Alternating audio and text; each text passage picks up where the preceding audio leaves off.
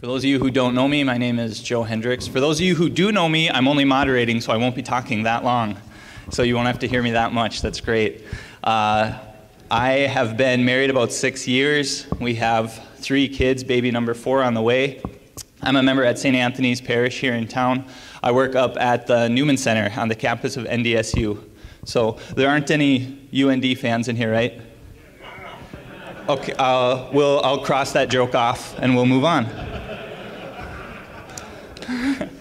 No, welcome. Everybody from Grand Forks and from farther away, we're thrilled that you're able to join us, that you can make the trek here today. So we're going into a panel here. We have 3 people to speak on. The subject is Into the Wilderness, Prayer as the Source of Greatness, and this one in particular, spousal and family prayer. Into the wilderness. This ties in so well with identity, what we were hearing from Bill and Father Sean this morning.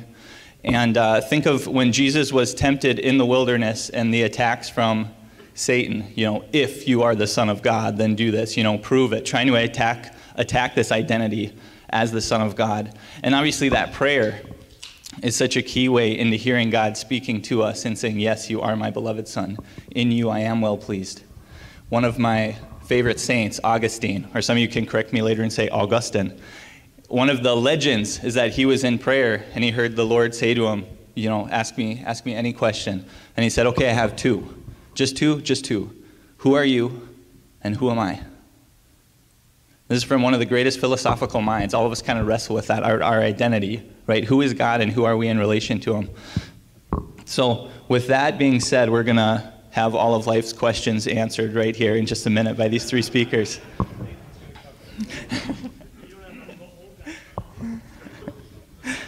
All right, so just on my left here, we have Mike Splonskowski. If you're from around the area and you haven't heard of the Splonskowskis, you are a liar.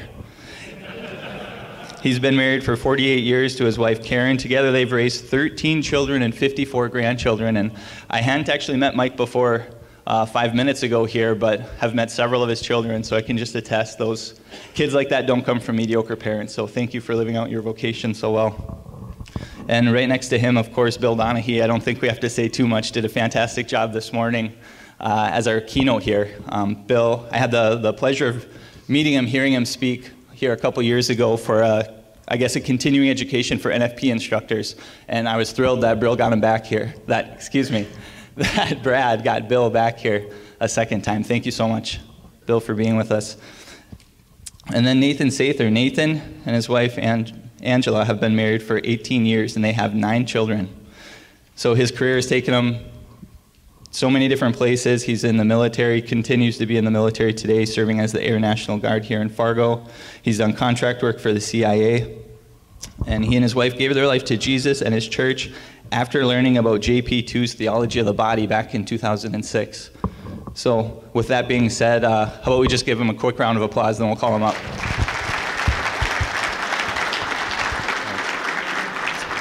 Mike, you want to start?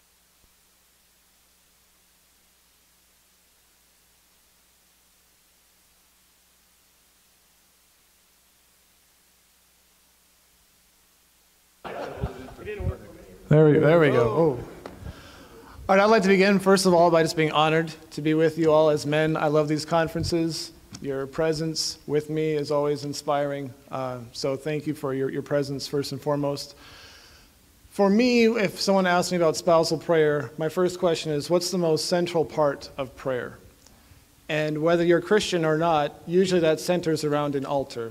Even the pagans knew enough to build altars to come into some kind of contact with something greater than themselves. And I remember St. Monica talking about her son also, asked him after she died to remember him on the anniversary of her death at the altar. She didn't say, remember me at Mass or remember me when you pray. It was, remember me at the altar. And so the altar really is the central component of our faith. Now, it's not the Eucharist, I understand that. It's not Jesus, I understand that. But to a large degree, we give greater deference to the altar than we do to Christ himself. If we come into the sanctuary, we genuflect to the tabernacle unless one thing is happening, Mass. At Mass, we actually bow to the altar and almost regulate the tabernacle as not being the central point of our focus anymore. So in the home, is there a place that is our central place to go for prayer, our altar, if you will, in our domestic church. What I'm going to propose to you is that place is our beds, especially our marriage beds.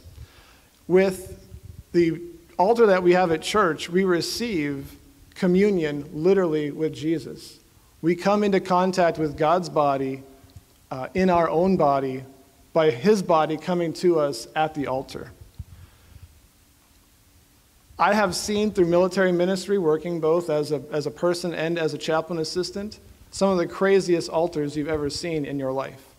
I had the privilege one Easter Sunday of celebrating Mass literally on the hood of my Humvee, Headquarters 32. The chaplain used my Humvee as the hood. We had to have an altar to celebrate Mass. Now, if it's true that Jesus says we must have life in him only if we receive the Eucharist, then it would also be true that with no altar, there is no Eucharist. There is no life without that altar. I'd propose to you that essentially what that means is that if our beds are these sacred places that take the place of our altar, where we come into contact with God's own body, that there are two basic reasons for this. And that is they're sacred places because that's where we love our spouses, and that is where we pray together. And I practically want to give you two examples. Pray with your spouse intentionally, either before, during, or after you engage in marital relations with your spouse. Yes, maybe even during. It might sound awkward and it might sound foolish for some of us, especially if you haven't been doing it. But I can guarantee you, there's not a man in this room who has enough love in his heart to satisfy the needs for love that come from his spouse, who is also his sister, his bride. Only God has the kind of love that can truly satisfy the heart of any woman, or for that matter, us as beloved sons. If you can't do it, you need someone to help you. That someone is your divine spouse also, namely God himself. And I can promise you, once you get past the awkwardness of doing it for the first couple times, it transforms your marriage, your life, and it transforms your children. I can also say, Catholics are supposed to have the greatest, most meaningful, and satisfying sex lives of any particular group of people on earth. Why? Because we come into contact and communion with Christ himself, who is love embodied, just like we are embodied souls. Number two, more practically, my brother, who passed away a couple years ago, gave me advice that was absolutely horrible when I got married. He said, never go to bed angry. And I tried for years to meet that requirement. Oh, we got to work it out. We got to work it out. I have since learned that my brother, while he loves me, is an idiot. There are many times it should be expected that you go to bed angry. Why? Because when you navigate life with a person that is entirely different than you, there are just simply times where you cannot reconcile based on your own capacities to know and understand each other. Only God can do that. And there are moments, practically, this is how it happens. I'll say the same things over and over again. My wife will hear those same things over and over again, the third, the fourth time. And what does she do? She says the same thing 3 and 4 times again. We're confused. We aren't understanding each other. That's not our domain to understand. I recognize in that moment I'm under a demonic attack. God is not the author of confusion. What do we need to do? We literally need to go to bed. Be done with this confusion. Don't let it sow more seeds. We go to bed, my wife and I, we don't pray together, but we pray together. I lay in that bed and I face away from her, she faces away from me, and I silently to myself, and my wife does the same, praise for God to grant us the gifts of wisdom and understanding, because we can't solve this together. We need him to get involved. And amazingly, while we sleep, God works on our heart. We're kind of trying to get the point across today, which I heard from Bill's talk. It's not about my actions. It's about my openness. The last thing I do before bed is to pray for that openness. It has the ability to transform my heart even while I sleep. That's how powerful God is. He does not need my actions. He can do it in my sleep. And oftentimes I have woken up, and my wife and I look at each other and like, what happened last night? I don't know. And amazingly, it's exceptionally much more easier with those graces from God after asking for them and letting it go, letting Him into our life, that suddenly what was irreconcilable, even just a few hours before, becomes a whole lot easier to do in the future. And the reason for that is because marriage itself is an institution. When I can't understand my wife, I don't have to expect her to provide something that she can't do. I lean on the institution of marriage itself. That will always be there. I know people come from different circumstances. Divorce is not an option for me. That means the institution of marriage has to get me through it because I can't do it without it. And when you can't reconcile to your spouse, just lean into that sacrament and the graces that come from it. And it can really, absolutely transform your life. Thank you.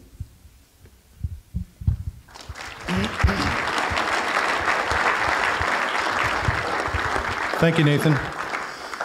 All right, good afternoon, gentlemen. Bill Donahue again. I'm married 16 years to my wife, Rebecca, whom I met over the dumpster in the trash yard, if you recall. And we have 4 children, 1 in heaven, actually, and 4 on earth, ages 10, 8, 6, and 3. So I'm going to go back a little further and just kind of in my own experience and expression, talk about what prayer is, the importance of personal prayer, and then connect it to family prayer. We want to give a different spin, I think, from our own personal lived experiences. So for me, prayer, coming to understand what prayer is, of course, is a lifelong journey. I'm certainly no expert in prayer, but I'm trying to do it. It happens by doing. That's how we learn it. But I came across a great quote, a simple quote from Monsignor Lorenzo Albacetti about what prayer is. So this is first for us personally, then we'll talk about spousally. He said, prayer is exposing ourselves to His face and waiting. Prayer is exposing our face to His face and then waiting. So that's an essential thing for me every single day. Every single day personally, I get up early, and some of us are morning doves, some of us are night owls. My wife's a night owl, I was a morning dove. Now we've met in the middle, right? We're both. Kids help that too. But I still make the morning time my prayer time. So I get up at the crack of dawn, 5:30, I get downstairs, and I've got my personal prayer. Okay, when you're married, and you guys know this, we're preaching to the choir to many of you here, you know this, but you're not just this amorphous blob. When the two become one, you're still unique and distinct. You've got to pray personally to the Father, and your spouse has to pray personally to the Father, and then you come together and pray together. So my morning time is my time between me and our Lord. So I get down there, I get a good cup of coffee, I've got the gospel of the day, and I try to sit before the face. Right? I kind of sit, and Pope Benedict has this great line that prayer is a longing for God. So as I said in the earlier talk, a minute of quiet, maybe a little bit more, you start getting cultured by it, right? You just kind of sit there, let the Father love you, receive His word, drink it in, be present, look for what stirs your heart from God's word. Maybe it's, maybe you're outside, you're watching the sun come up, whatever you might be doing. Allow the Lord to speak to you in that ache, right? Your face before His face. For me, personally, this personal prayer sets the tone of my day. It's an essential. It's not interchangeable. I've got to have it. Now, before I segue into spousal prayer, I'll say as a husband and father, I'm not so young, but I'm a young father. Inevitably, the kids come tramping down the steps in the middle of this personal prayer. And this is something I've learned too. So prayer, family prayer now, I'm not monastic. Okay, it would be great to be able to make a Eucharistic holy hour every day or have a half hour of scripture, but it ain't going to happen. And one time I had an experience of my son. He was probably 4 at the time, my eldest. I got downstairs for my prayer. I had the coffee. I had the candle lit, got the gospel open. I'm like, Lord, I'm here. I'm going to pray. And then 5:15 a.m., little PJ'd feet coming down the steps. And my boy just crawls right up into my arms and snuggles into my lap. I got to put down the hot coffee, right? Blow out the candle, safety, precaution. And like, okay. And I remember feeling at that moment, and again, as young dad, or we only had the 2 kids at that point, like, oh, shoot, Lord, I'm sorry, I can't pray right now.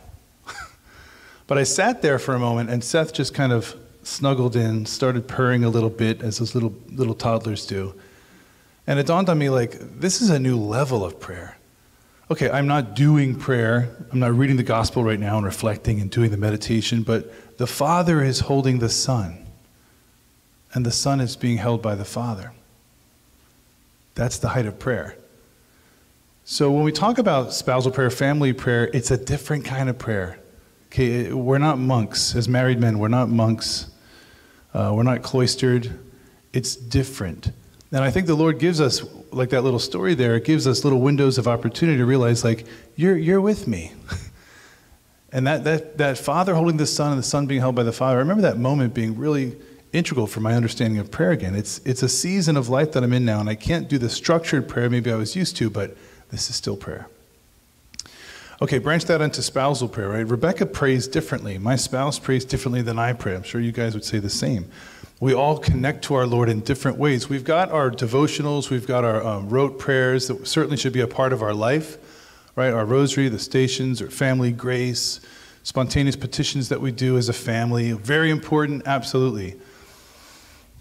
But you can't, prayer is so unique, right? If it's putting our face before His face, we pray differently. Rebecca and I pray differently and at different times. There is absolutely moments when we come together. Maybe it's for the rosary. Maybe it's a novena that we're practicing. Maybe we've got a devotional book for married couples and we move through it. We had a beautiful time doing Father Gately's consecration, 33 Days to Morning Glory.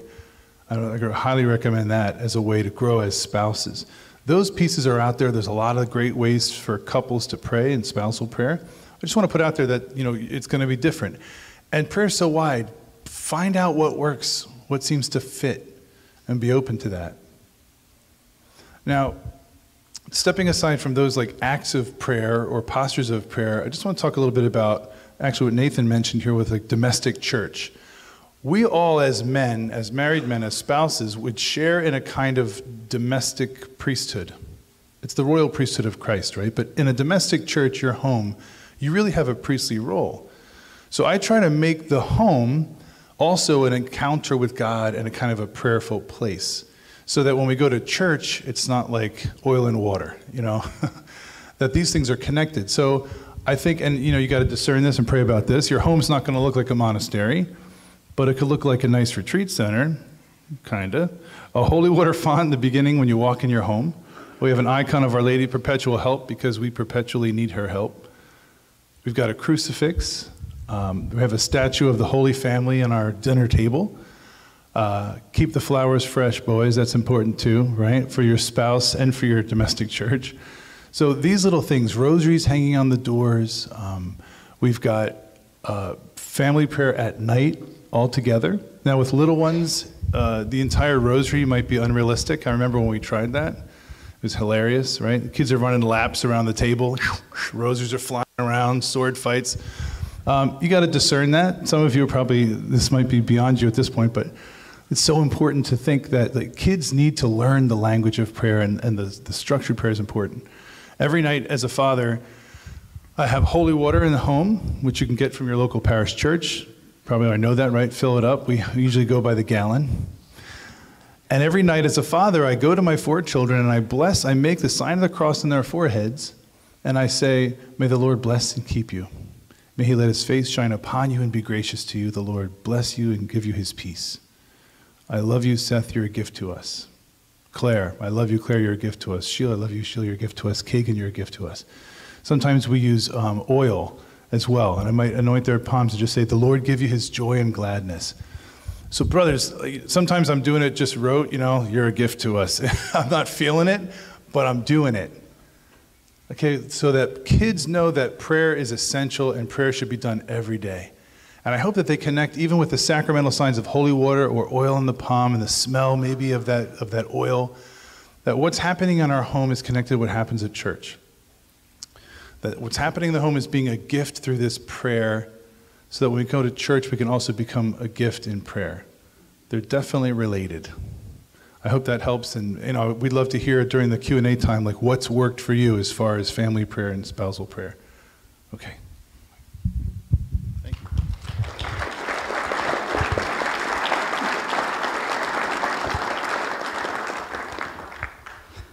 First thing I have to say is make a correction. God caused my wife and I to raise 13 children. The 54 grandchildren were subbing out to them.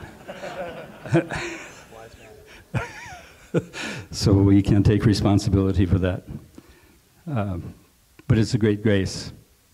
My background, for anybody from Western North Dakota, you maybe had a Splunskowski as your pastor. You know that we have a Benedictine background. So, ora et labora, to pray and work. So I've been Benedictine Oblate, belonged to Assumption Abbey for 53 years. And that's really kind of had an effect on the way we raised our children. Not just because it takes 9 girls to raise 4 boys. It's just a fact. There's many times that we had to have something for those boys to do. We do live in Minnesota, so we heat our house with wood. So the wood pile always had work waiting, splitting, cutting, stacking, and that was what kept our boys busy in those times of stress when they had nothing to do or didn't know what to do with themselves. I was brought up praying the rosary during the month of May, and occasionally in the month of October. It was a very important part of our prayer life. And of course, with the Mass and family prayer, we prayed at every meal. That was probably the meal prayer was probably one of the most important things that we used in our family to make sure that we all prayed together. Night prayer. In the beginning of our family, we didn't do much more than that. Mita Curcio, and after that, we started the rosary. And that was largely driven by some of our older children. And then it became really, really important, the daily rosary for all of us. And that's one of the main things that I believe is the post that our family was built around. And it still is. The work that we did, we tried to instill in our children that the prayer that you say in the beginning of the day is part of the work that you do. And so that your work, whatever you're doing, must be done the very best you can do it in order to make it a good prayer.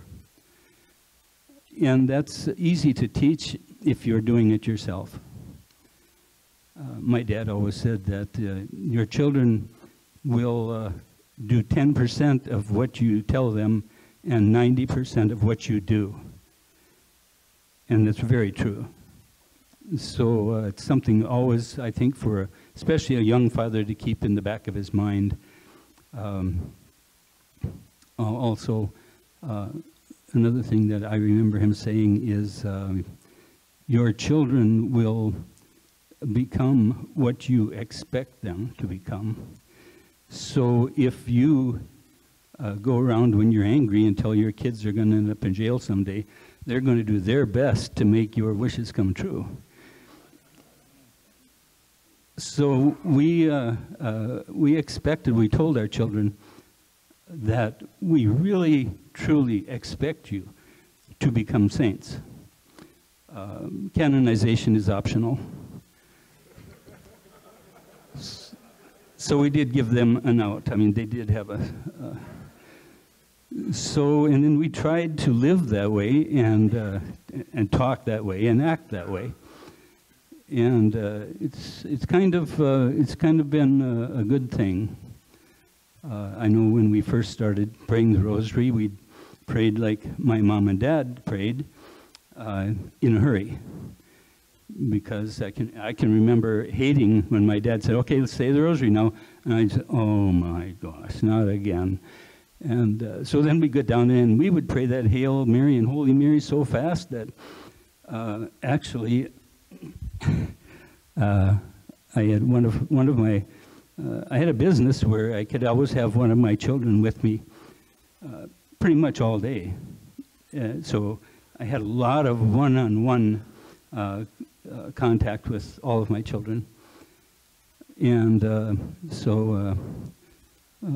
once one of my boys, who's quite young, he was asking me, well, Dad, you know, you tell us that we shouldn't say any bad words, but every time we say the morning offering, why do we pray for all those asshole shits?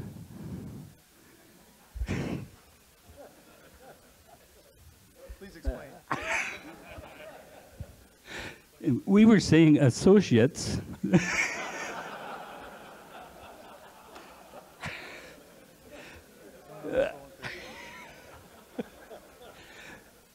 So we slowed down.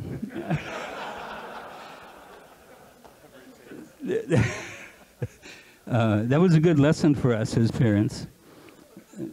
There were numerous other situations where we learned lessons as parents. But the importance of turning everything that you do during the day into a prayer, I think is very, very important. I guess I learned how to be a father by studying the Bible from cover to cover numerous times, and picked up a few good hints. I learned how to be a dad basically from my dad, and I think all of us do that same thing. And I think it's very important for every dad to realize that if he has a son, that's where he's going to learn to be a dad. Regardless of what you do, they're watching. They're everywhere. So I guess my point is to make sure that everything that you do, you're aware that you're teaching somebody something, even when you don't think there's anybody watching. So I guess that's basically all I have to say. I know as far as spousal prayer, just being next to your spouse is a prayer. And even if you just pick something up off of the floor, like St. Teresa of Lisieux said, if I pick a pin up for another sister who can't pick it up for herself, that is one of the most powerful prayers I may have said that day. So the tiniest little action, the tiniest little word, can be the biggest prayer that we have maybe said. Even if we sat down and prayed the rosary very devoutly, maybe that one little action is actually a more powerful prayer.